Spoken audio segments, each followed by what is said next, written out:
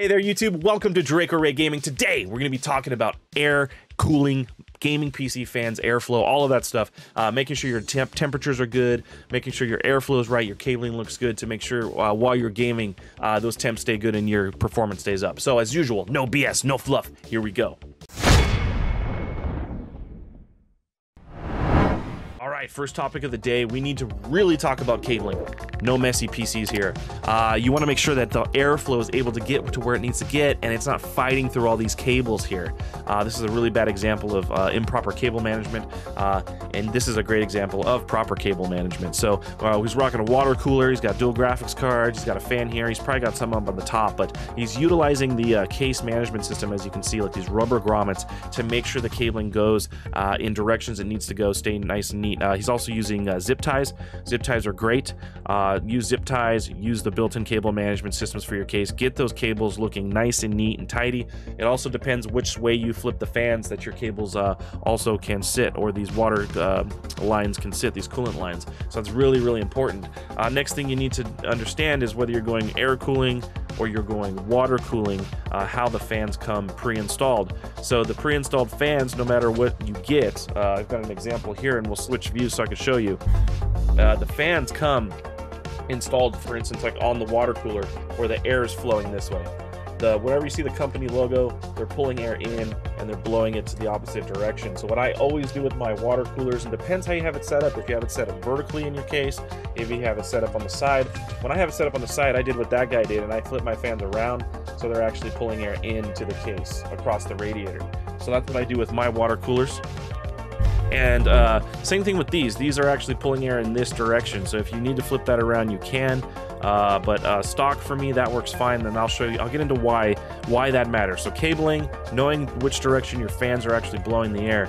Now this is a great example of how I like to set up my cases. I like to pull cold air in from the front, so you can see here on this example here, he's got the radiator in the front and he's actually pulling air in from the front across the radiator, and then all that cool air is actually, you're creating a suction across the case. We'll get into some positive and negative air pressures as well as equal air pressure, but this is kind of the basics of understanding, getting the cabling out of the way, understanding which direction the fans are spinning and which way you're pulling in the air. Also the size of your fans. If you got a 140, 120, 240, 210, understand the CFM and how much air you're pulling in, the size of the fans. If you have two bigger fans in the front than in the rears, you probably want to pull in cold air with the two bigger ones in the front, for instance, as an example. But this is a great design and diagram of how I actually like to run my cases. You're pulling cold air up from the bottom in the power supply, hot air out the back. You're pulling cold air from the front and the bottom, and then it's all blowing out the back, and naturally heat rises. So as it heats up in the case and the fans are helping blow the air out, you're blowing the hot air up and out. Also, another thing I like to mention is that you're blowing the dust off of your case. I don't get very much dust on the top and sides of my case. The hot air and the air blowing it up constantly while it's running actually keeps the dust off of my case. This is a bad example of airflow design. He's pulling in air in all kinds of different directions, and it could be worse than this. This is a design that could technically work, but I really don't agree with it too much. So they're pulling in cold air from the front and the back, trying to blow it out the top with two small fans, which could work, and then they're utilizing the air that's coming in here to blow out the back for the power supply. Looks like they've rotated the power supply with an extra fan here. This is kind of a Frankenstein system. It gets complicated when you're doing something like this. I like to keep it nice and simple. In from the front and bottom, out from the back and the top. Hot air out the back and top. If you can get your airflow all coming from the front of your case and the bottom of your case up, the out and the back is definitely a way I recommend.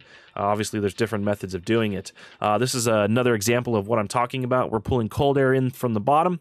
Cold air is heavy normally and sits at the bottom anyways. It's heavier, so it doesn't levitate as much, doesn't gravitate as much upwards. It gravitates lower. So and you're pulling in the cold air from the front and the low end into the case and up and out through the back as heat naturally rises. Another example, different setup, water-cooled system, but again, pulling that cold air in from the front and bottom and letting all that hot air rise out the top.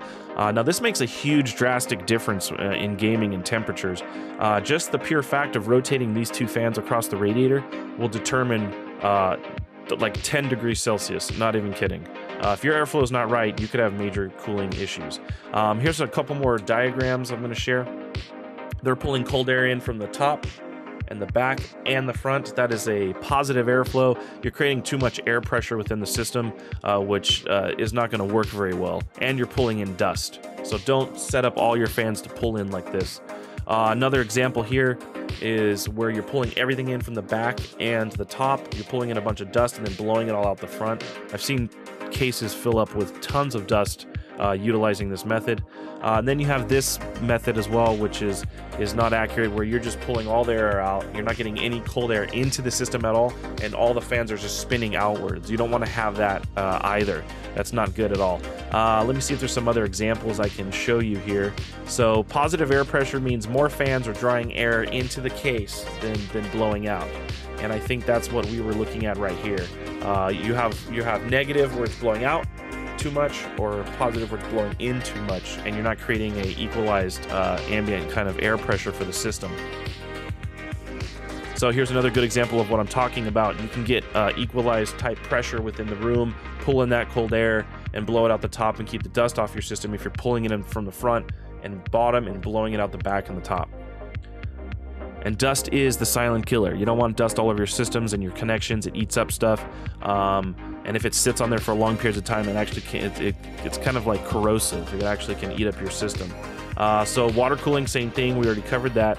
And that's pretty much it. This is exactly what I'm talking about. Hopefully this helps you guys out. I just wanted to talk a little bit about airflow and pressures. If you're building a gaming PC, join the Discord, comment down below. I'd love to comment back and answer your guys' questions. If you have any comments, please leave them. Like, comment, subscribe. I'm Draco Ray to help the gaming community out, and I'll see you next time.